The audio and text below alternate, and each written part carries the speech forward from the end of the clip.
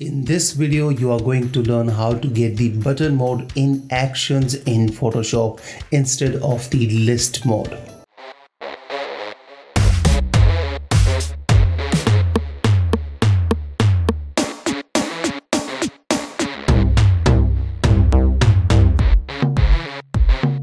The benefit of button mode is that you have to just click once and the action would be played.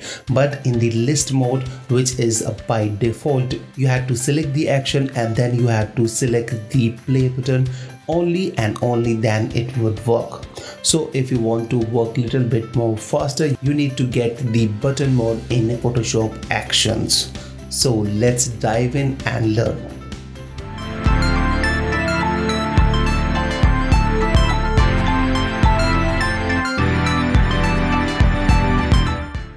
So by default, if you'll go to the Windows and select the actions, your actions would be open over here. By default, you will have some actions, but if you have imported or downloaded some actions, those would also be visible over here. Or if you don't have any downloaded actions, check out the link in the description and download some Photoshop actions, which are absolutely free from my website. All right, so let's, for example, I select this action, Redstone Earth Portrait, and then I have to click on this play button. Okay, and then only this action would be played. It would take some time, and then you can see that this action is now completed. So we have turned this image into something like this. All right, but you see that here we have to take two steps. So first we have to select the actions which we desire, and then we have to select this play button or press this play button. Only then it works. Though actions are very fast already, they saves you a lot of time, but if you make them into a button mode, that would save you even more time. So how you get the button mode? Let me show you. First, let me delete this action, and then you need to come over here on this hamburger menu, select this, and on the top itself you will see the button mode.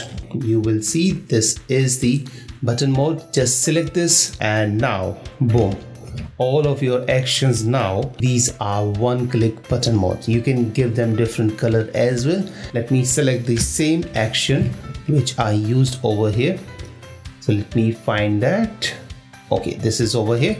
So all I have to do, I have to just click here, and you can see that this action has already started playing, and boom. So you don't have to take two steps and first select the action and then select the play button. Here you have to just click once and then it would be applied. All right, and it would play automatically. So this is how you can get the button mode, and it also looks amazing. You can see in different colors, it also looks amazing. If you want to change the color of any of these actions, you can do so.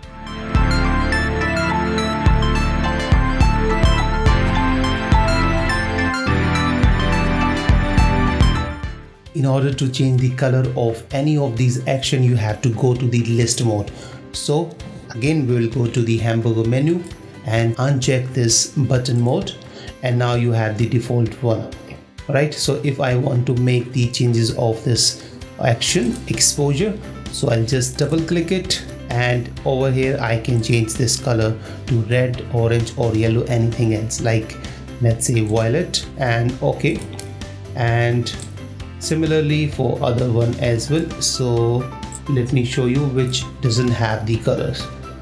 So let me select this one, double click it, and change its color to, let's say, red. Press OK. That's this one as well. Make it yellow. This one blue. Okay. And then if you go back into the button mode, now you will see that we have the colors for those actions as well.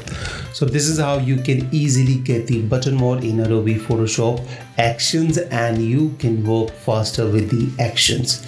So thank you so much. I hope you have enjoyed today's episode. If you did, hit the like button. If you did not like the video, hit the dislike button.